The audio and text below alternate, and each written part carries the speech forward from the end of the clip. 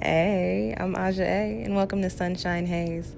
Don't forget to check out all the links that I have listed down in the description box, and if you like the video, please give me a little thumbs up. If you have any questions after the video is over, feel free to drop them down below. I try to respond to everyone. And if you all know people interested in astrology, numerology, tarot, or whatever I'm talking about on this channel, go on and send them this link. And don't forget to hit subscribe. And of course, thanks for tuning in and rocking with me. May this info help y'all live your best lives. Peace. Hey y'all, welcome back to SunshinehazeCo. I am Aja A. This is going to be a tarot forecast for you, but it is not your typical monthly tarot forecast because I did not get those up at the beginning of the month as life was taking me out, okay? But I did want to come in and give you guys a couple little messages before we close out this year. So this is your mid-month reading for December, okay? This is going to be a quick 3-card spread looking at the overall energy for you for these last couple of weeks of the year. Because we are in Sagittarius season, we're going to be looking at where you need to tap into some of that Sag energy and shoot your arrows, take a leap of faith, take a chance, try something different, okay? And then as I like to put in all of my spreads, your last card is going to be a quick little soul message, something extra for you to take away with you from this spread, okay? Before I get started, I do want to, of course, drop my shameless plugs. We are at the end of the year and we just had our last new moon of the year, which is the Sagittarius new moon, which was also a solar eclipse. I've got a video up on that. I also have a 2020, I'm like, what else is up? I have a 2020 reflection pick a card reading going up probably next week sometime. And the talk of the town is the Great Conjunction. So I do have a video up with some information on that as well. Okay, guys. And as this is a tarot spread and we are wrapping up the year and coming into a new one, I am offering a 2021 New Year reading. I'm actually offering 2 versions of it. I've got one, and then I've got another one that is extended, that is a little bit more money because you got to have something for everybody. So let's go on and get into it. This reading is for the Cancers, Cancer Sun, Cancer Moon, and Cancer Rising. So before I get started with our messages, if you feel like what I'm saying is not resonating with you, go on and check out your moon and or rising sign, which I do have linked down below in the description box. All right, Cancer, let's get right to it. The first card that we've got coming up in the spread is in the position of the overall energy for the last couple weeks of the year. And I like this card because it gives me a gentle energy. And I like that we have this gentle energy wrapping up 2020 because let's face it, 2020 was a whole ass hell year and it was crazy, it was hectic, and it was heavy. Okay, it was heavy. We've got Libra in the position of the overall energy for us for the last couple weeks of the year. So the first thing that I get with this card here, Cancer, is that we need to tip the scales. In the last couple weeks of the year, we need to tip these scales. And I say that in the sense of, I was just talking about that heaviness that we've been feeling during the year of 2020. Especially being the empaths that we are, Cancer, when all of this stuff has been going down, all of these people losing people, all this sadness, all this anxiety, all this grief, we pick that up and we harness it ourselves and we internalize it and then we start to experience it, okay? So y'all ain't even got to tell me your secrets. As a Cancer Sun and a Cancer Moon, I'm already knowing.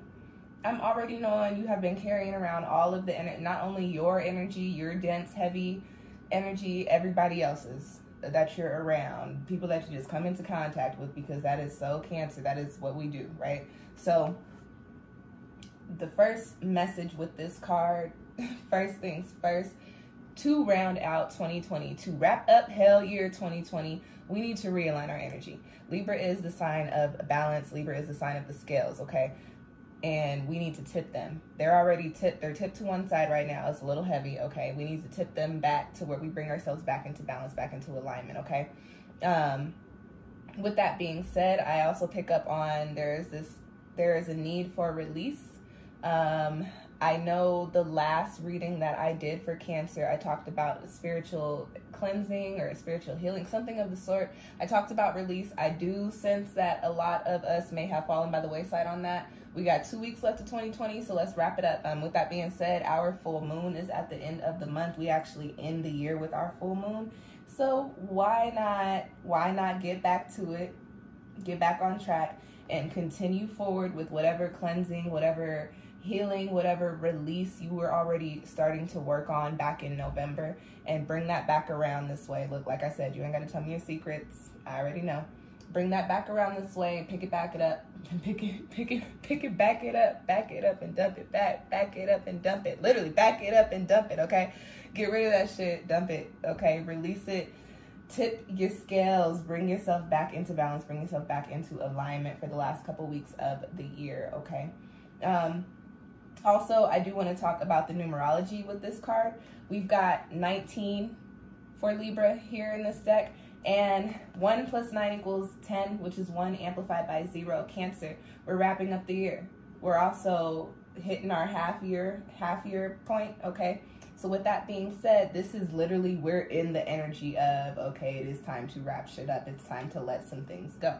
So that we can come into this new chapter, come into this new energy, come into that 1 amplified by 0. We are having an eclipse right now. Well, not right now, a couple days prior to when these videos are going to be going up.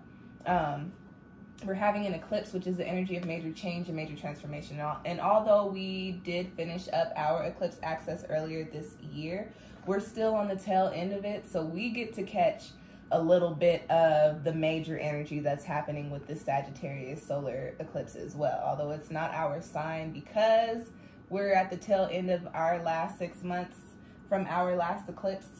On that eclipse axis, we're grouped in a little bit with these Sagittarians and Geminis, okay?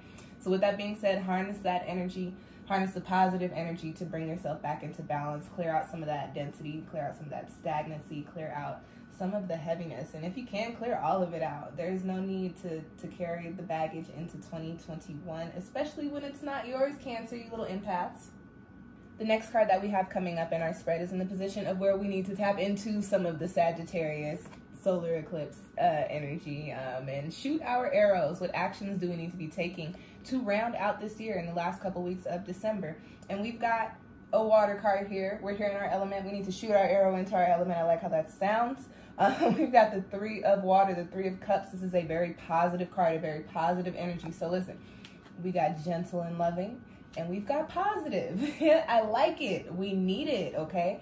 The 3 of water in this particular deck, the way that I read it with this Dreams of Gaia deck, it's a card of anticipation, positive anticipation.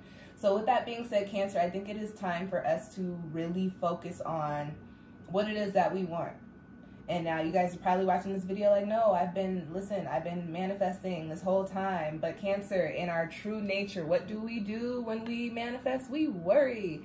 What happens when you put worry and doubt and fear on your thoughts and your intentions and your words? They have the power to manifest in the physical. So you may think that you've been out here manifesting up a storm, but the reality of it is, Cancer, because of our tendencies, you probably have a little bit of worrisome energy attached to, you know, oh, I want to see this play out for myself, right? That you have this desire, but along with the desire you have, I want to see this play out for myself, but I don't know if I have enough money. I don't know if I have enough time. I don't know if COVID is going to be over. I don't know. I just don't know. Listen, but I want it to happen. And so what happens is it doesn't happen because you just sprinkled the whole rack of worry and doubt and fear and all the things that we don't need in our manifestations and our intentions. This is positive manifestation. The 3 of water is positive manifestation, anticipation for a positive future that we have manifested, okay?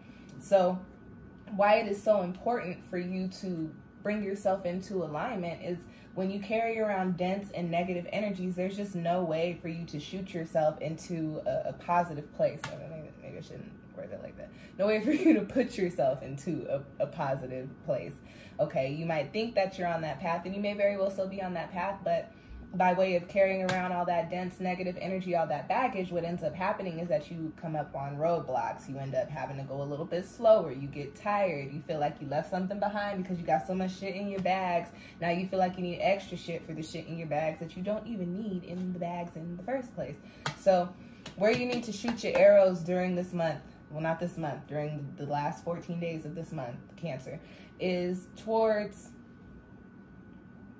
shifting your perspective into a more positive light, okay? start thinking about the things that you really want to see play out. All those dreams and desires and goals that you have been worried about, that you've been stressed about not playing out for you the way that you want them to. Now is not the time to think about that. Now is the time to just think about the fact that they're a possibility. You ain't even got to do much, Cancer. You just really have to be. This is anticipation, manifestation. We get to keep it cute at the end of the year for the most part. We ain't got to, listen, I've done a bunch of readings already. I've done 8 so far, and some of these signs got work to do. Us, with these cards, we get to keep it cute, and we just get to think and manifest and intend and write and intend. Like, you know, we manifestation, positive intention in regards to the things that you want to see play out for yourself. You've got to shift the way that you're thinking about these things, because if you don't, they're just never going to play out for you. And they might, but they won't play out in the way for you that they're supposed to, or in the way that you would like to see them play out, okay? So start thinking about your dreams and your goals and your desires in a more positive and a more pop-in light, you know? And it's easier said than done, but you can train yourself to do so. Take it from somebody that has. It's like affirmations. You literally just have to keep repeating things to yourself over and over and over, writing the things down over and over and over and over until you start to believe it. It's like learning a new, with what I said, I was about to compare it to learning a new language, but it's like learning a new language. You know, you keep practicing it until you got it, and until you're fluent in it, and then until you sound like a native. So Cancer, keep putting positive energy on your thoughts and your intentions until you get good at it, to where it doesn't feel like a task, and then to where it becomes a natural thing, to where you just think about things positively off that. Last card that we've got coming up in our spread, Cancer, is the Two of Air. This is typically, when I read in the tarot, I consider this a stalemate card, and I have 2 messages for this particular position. This is in the position of your soul message, okay? For the rest of the year, all 14 days. Very quick message, Cancer. I was talking about bringing yourself into alignment so that you can manifest the things that you'd like to see play out for yourself. Depending on how quickly you do this work or how you work with your energy, it is highly possible that some sort of opportunity may come in for you that you need to go on and take. And you had a flyer come out, which I'm going to talk about this in a second, but you had a flyer come out when I was shuffling. And if for any reason the opportunity that is presented to you has to do with creativity or art or anything 5th house related, like fun, take the opportunity, okay? Now, to delve into the message with this card, the soul message here, with this Dreams of Gaia deck, this is a card that carries the energy of certain pillars being broken down to clear out space so that you can bring new things in. And it is also a card of making decisions. I do pick up on the sense that, Cancer, you know, I was talking about feeling kind of weighed down, and then also coming into this space to where we need to shoot our arrows towards our heart's desires. So I do get the sense that some of us Cancers are in positions that we're doing things we don't really want to do, whether that be in your career, your family life, your friendships, just in your everyday waking life. That was a lot. That was like a triple cheeseburger in your day-to-day life. With that being said, this card popping up here, especially with you tipping the scales and you positively manifesting and anticipating what it is you actually want to see come in, I do get the sense that you will be able to, once you clear out that dense energy, you'll actually be able to bring this stuff in. With that being said, you've got the 5th house card that flew out, and this is a 29 card, which breaks down to 11, which is my number, y'all. A master number, 11 energy, highly vibrational number, enlightenment and healing. And it is also a card of creativity, healing and enlightenment through the arts. If we want to get even more into detail when it comes to the number 11, 11 breaks down to 2. So that's major right there. Your soul message is important in this spread, and I'm getting like a few different messages here, and I'm trying to figure out which one I want to say first.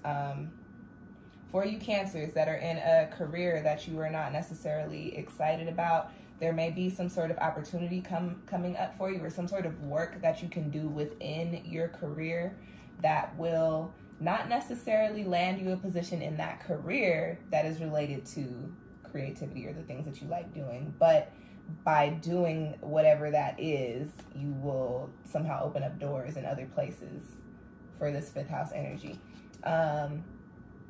For those of you that are trying to decide between some sort of decision, some sort of major decision in these next couple of weeks of the year, even if it's not career related, Cancer.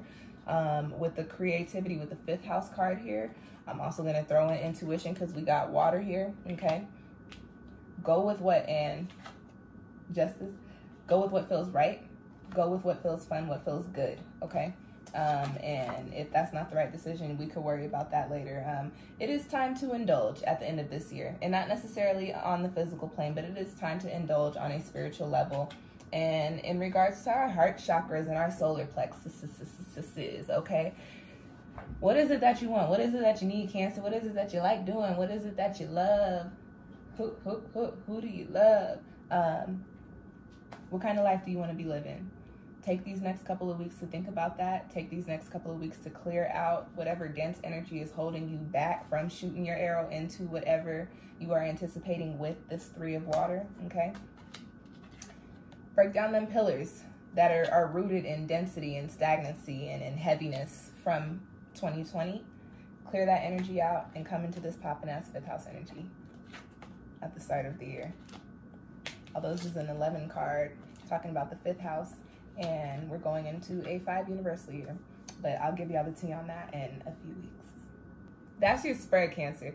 That was an interesting one. I'm a little curious now to know what opportunities is coming in for me. What is the next 2 weeks about to look like? But that is your spread. I hope that it found you well. This is the last tarot reading of the year for SunshinehazeCo as far as all of the signs go. I will put out another pick a card reflection spread in about a week or so, but this is it for the individual sign readings, okay? If you want your own reading, rewind on back to my shameless plugs at the beginning and book one with me through my Etsy shop, link down below. Support a Black-owned business called SunshinehazeCo. I truly appreciate it. Thank you, thank you, thank you, thank you. And I truly do appreciate you guys tuning in and rocking with me for a whole nother year. And I appreciate those of you that joined me this year. Thank you for your support. Thank you for your time, your views, your subscribes, your likes, all of the things. I am this close to being monetized. Like I'm actually very, very close to being monetized. So Cancers, help out your girl because I am one of you. I'm one of you in a sun and a moon. Share my links so that people can watch my videos so that I can start to get paid for giving y'all free readings. And y'all won't actually have to pay me. Okay, but yes, I went on a tangent. Thank you guys for tuning in. Thanks for rocking with me this year. 2020 was wild, so I am sending out hella dope, fun, positive, abundant, and peaceful vibrations to all of us for the start of the new year, because we do need it. One time for the one time. Thank you again. I will catch y'all next time. Happy New Year. Peace.